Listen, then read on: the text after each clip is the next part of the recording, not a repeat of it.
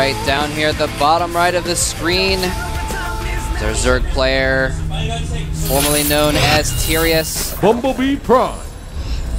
He is Bumblebee Prime.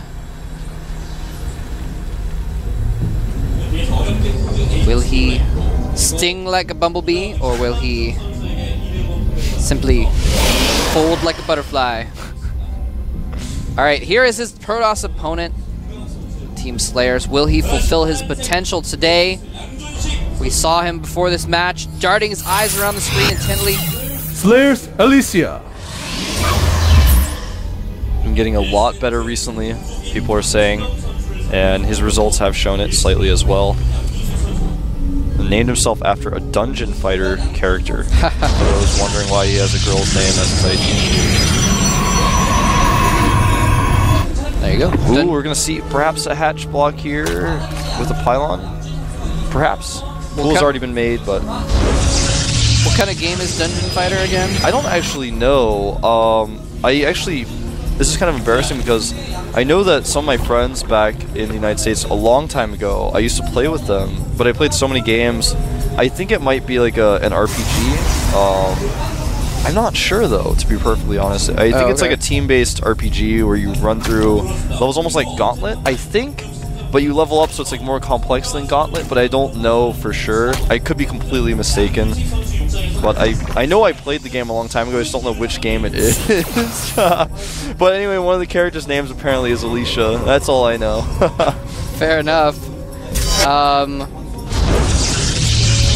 Well, I just wanted to point out real quick that Terius, or Bumblebee, by the way, he did end up beating a Protoss player. He actually beat Huck in the first round of Code A. Actually knocked Huck out, unfortunately, for us foreign fans.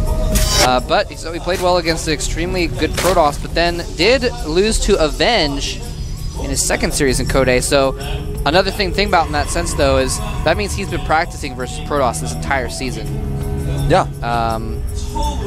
So that is he's been in that mindset a lot, whereas Alicia, not necessarily in that mindset all the time. He's been playing against different matchups, and not too many against Protoss recently. I'm sorry, versus Zerg recently.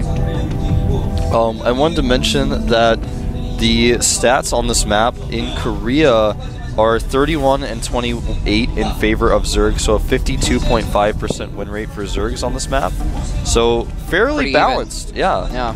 But you know, for example, we're going to see this map a lot today. TVZ, when Bumblebee plays against some of our Terrans, it is very heavily Terran favored at 58.2%. That's pretty high for a map. Approaching 60% like that is fairly scary. Now the probe does, luckily for Alicia, scout that third base. A nice scout timing by him. Gets away as well. The probe will probably survive.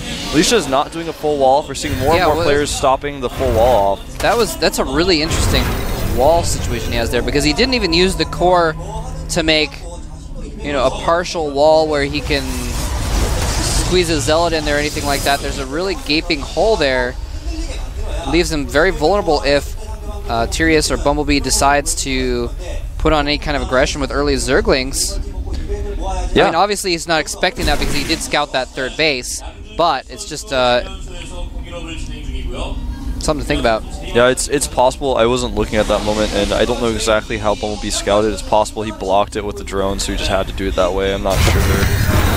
Right now, the worker count is 34 to 35 probes, but a few more drones about to pop out. Roachborn is on the way, and extractors are being taken. 2 of them, in fact, 1 at the main and 1 at the natural. So only 2 right now, so it looks like he wants to stick with Roach for a while. Not going to be going into Spire Tech too quickly. And Alicia has taken 3 gateways in his main base and he's not shown any gases as natural, but Bumblebee's about to find out there's none there. Oh, will he see it? He sees there's no gas there. Twilight Council's gone down in the main as well. And he's gonna put him down immediately after. Interesting. And I think he's gonna do a Blink Stalker all in. It's entirely possible he just does not and goes for something more normal, but I think he's going to go for a Blink Stalker all in. I don't think he had vision of the assimilators, but he might have actually shown him the probes moving towards the assimilators, so that's kind of interesting. Slow Zerglings may catch a Stalker here. No, get that Zealot. Gets the Zealot. That's totally fine, though, for how they traded in the middle of the map. Yep. Stalker will escape. Running by the Automaton 2000. Get a little bit scared for a second with all the Zerglings surrounding him, but don't worry, Automaton. The Zerglings have only a taste for Protoss blood. Yeah, that's exactly right. A little bit of hesitation on +2 for Alicia, but he does start it now. Evolution Chamber is on the way, as well as the Lair, and here are the extra gateways on the Blink. He is going to be doing the Blink Stalker on. Like I said, guys, with Alicia, it's just hard to say what he's going to do. It's hard to predict. Even though you did predict it. Well, I'm just that powerful. There you go. I know all, man. I was the one who predicted he was the chosen one. Consider that. We'll see if he's going to be the chosen one. He's still got a little ways to go before he reaches that status, but he's too old for the training. But he's going to be putting on a strong force here. He's going to have several gateways. Bumblebee does have a number of Zerglings on the map. He's got spine crawlers everywhere, so he could potentially be prepared for this. Yeah, he's got a lot of spines. Starting to get roaches out too. His Zergling speed is almost done as well. It's all going to come down to the micro of Alicia, and even with perfect micro, you're right, he may just have too much already set up. The Overlord spots the pylon, and Alicia actually knows this as well. I think it's a little bit strange that he hasn't decided to make a second pylon just to make sure, but a huge run by will be thwarted by a sentry and a photon cannon. And he's going to have force field. He's going to have force field pretty soon.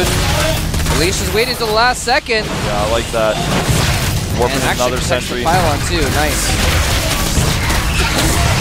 And looks like he's going to hold off this counterattack. All those Zerglings. That is a lot of Zerglings lost. Guess how many kills in total? That's 20 kills on all those units. Yeah, this is a big mistake. This may be the reason why he does not hold this attack. The Stalker's blinking back.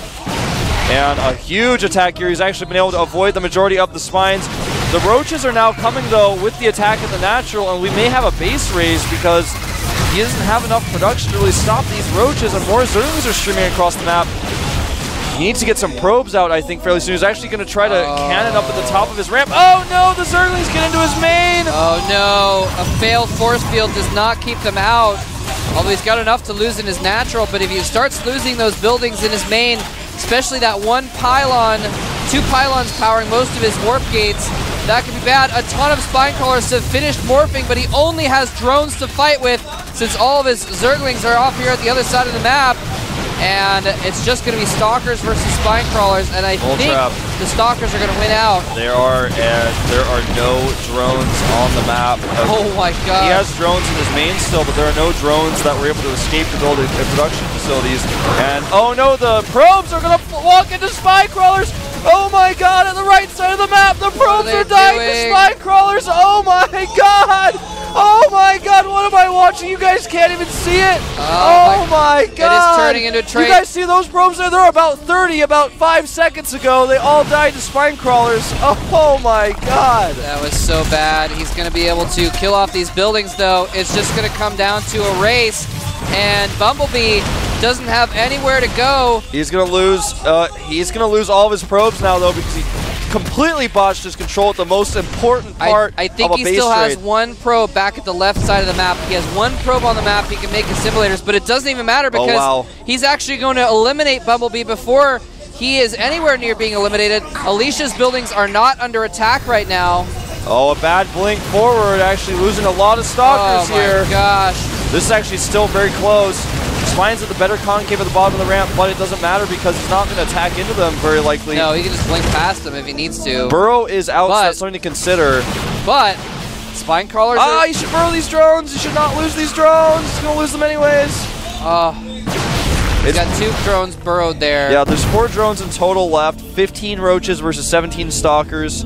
And Bumblebee does... he's going after those last spines. Spine crawlers are buildings too, remember. And he's got a good range on them. He can hit from the high ground. But now with the roaches burrowed, he can see him. He's blinking back away though. The spine crawler is doing a decent amount of damage. He needs to unburrow the roaches and attack. He's trying to heal them up. He doesn't have enough. Spine crawlers are almost dead. He should get those spine crawlers back away from the edge right now. He should, and he does. The extractors will not die over time. What is that drone doing? Dying. That was silly. Oh, he's going to try and wait for him to move down. He can't win this fight, Moltrap. There's no way. The spines will fall. No, he should have just gone for the race and actually tried to trade. It's not going to happen. Those spines with very little hit points left are going to die very quickly. Goes after the roaches, though. The drone's going down as well, and Alicia has done it.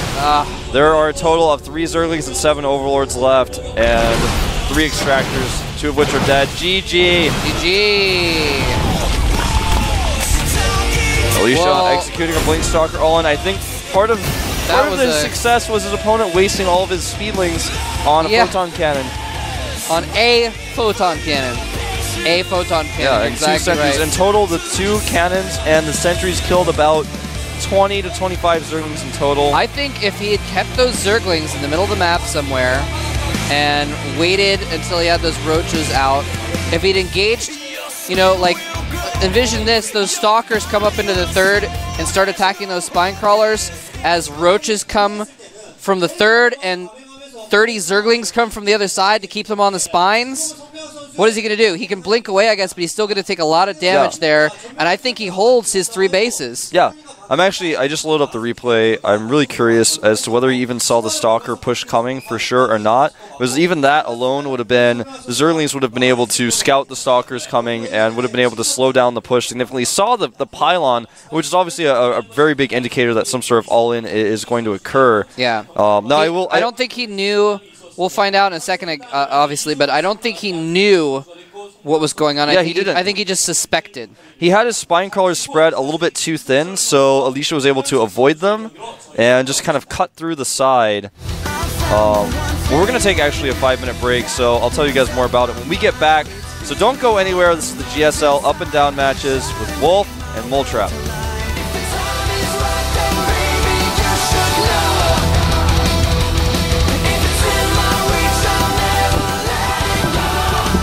No, he had no idea. He actually was like